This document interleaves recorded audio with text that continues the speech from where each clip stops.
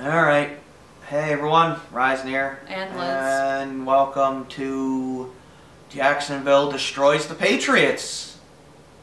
31-20, but don't think that score is close. It's not. If you watch the game, Patriots were really freaking bad in this game.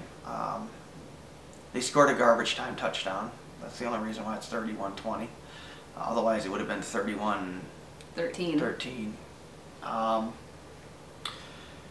Yeah, I mean, a couple of things early on, they got unlucky, like the Jacksonville recovering their own fumble that gave them a first down miraculously. But, I mean, the game was so lopsided that it doesn't matter. Even if those things go their way, it doesn't matter.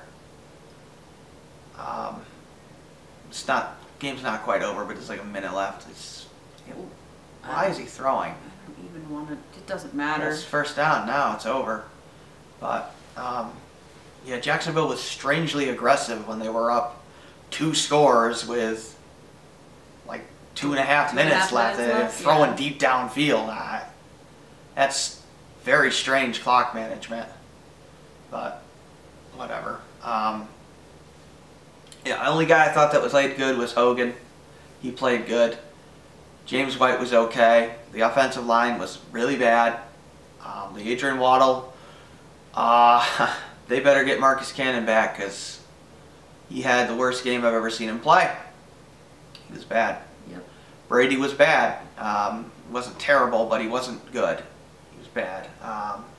Maybe mediocre at best, but he didn't have like a terrible game. He didn't throw any interceptions and he had 1 fumble, but that was more on Waddle's fault than Brady's fault. Waddle just let a guy basically go right by him. It's Jacksonville's first time beating New England ever. Yeah, I know. In the Brady year, I think. I don't think they've ever beaten them before. But I told you it'd be the hardest game of the year. Yep. And it was. So far. Only 2 games, but I'm incredibly disappointed with the defense. I thought they had fixed the pass rush problems. I was wrong. They have not. They really have to fix this pass rush. I mean, I'm so tired of watching teams just have 15 seconds to throw the ball. And unfortunately, it looks like now the pass rush is definitely done because they've lost Deatrick Wise in this game. Looks like he broke his fingers. I don't know. It didn't look good. Trey Flowers got a concussion. Patrick Chung got hurt. So my guess is what little defense they had is probably done now. So it don't look good. I don't know. They got to get a pass rush going. They've got to figure this out. And Eric Rowe, of course, is awful. And I don't understand how this guy is still on a football team. Period. I don't know how he's the number 2 I don't understand. I'm sorry, but Eric Rowe is one of the worst cornerbacks I've ever seen play. I mean, the guy, he gets fooled by just looking at him. Yeah, I mean, he's bad. He's bad. And you could cover that up with a pass rush, but if it actually works. You don't have a pass rush apparently, or it's inconsistent. So I don't know. I mean, when you let Blake Bortles look like Aaron Rodgers, I mean that's a problem. I know. So not to say that Blake Bortles isn't a good quarterback. He is, but he's not that level. But that's what they made him look, and it looks like Denver just won this game, playing Oakland. So almost. Kick the field goal and they'll win. Kick the field goal and you'll win. But yeah, I mean, there's just not much to say about the game. Final score was 31-20. It was the hottest game at Jacksonville Stadium in history. It was 97 with a heat index of like 107. So Brady's only won 1 game over 90 ever. So that's one of those stats that really doesn't mean anything. Yeah, it's like when they play in the winter and it's 10 below. I mean, you got to do it anyways. Usually wins those games. Yeah. But, I mean, it's just a meaningless stat. Yeah. That's there until it's not there. Yeah. So I don't concern myself with weird stats like that. But there was I almost missed that kick, but there was they had a chance. I mean, Van Noy made an excellent interception that really set them up, and it felt like there was going to be a comeback, and then There wasn't. There wasn't, because Brady had the fumble that was Lee Adrian Waddle's fault, because he let Brady get hit on a blind side. Yep. Because he didn't block at all. Yep. And then all he had to do was hold the guy. I think it was Fowler. All he had to do was hold him away from the ball, and he didn't. He tried, but he failed. And so Jacksonville recovered, and then game kind of got away from there, because even though they didn't, I don't think Jacksonville scored on that possession, but they punted, and the Patriots looked like they had a first down, but they overturned the spot, had to punt. The Patriots drew a guy off sides. I don't understand why that wasn't a neutral zone infraction, because it certainly looked to me like a neutral zone infraction, but the game was such a blowout, it doesn't matter, you know. Yeah, there was that challenge on that ball spot that was whatever, but it's it would have made a difference. It would have made some difference, but you still probably lose the game because of how bad you're playing. Yeah.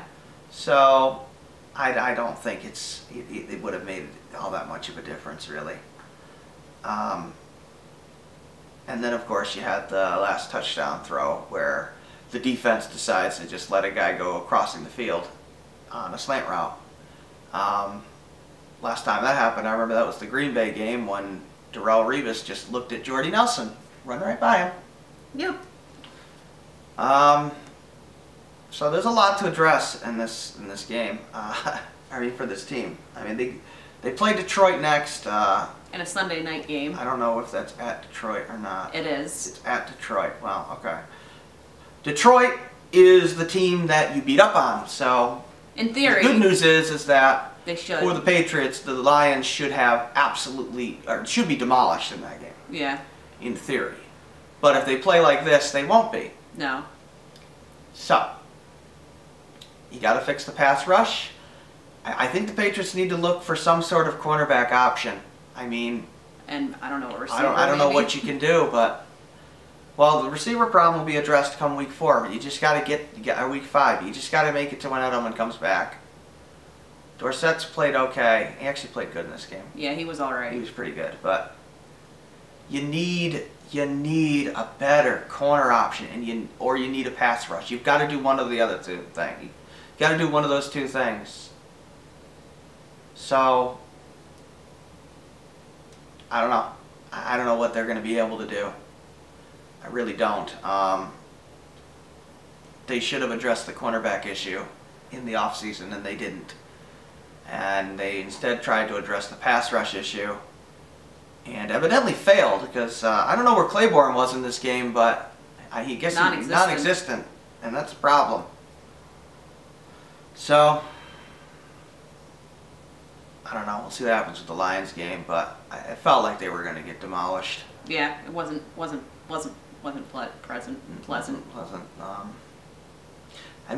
You can only ask Brady to do so many miraculous comebacks. So sooner or later, he's going to lose one trying to come back, and this was one of those days.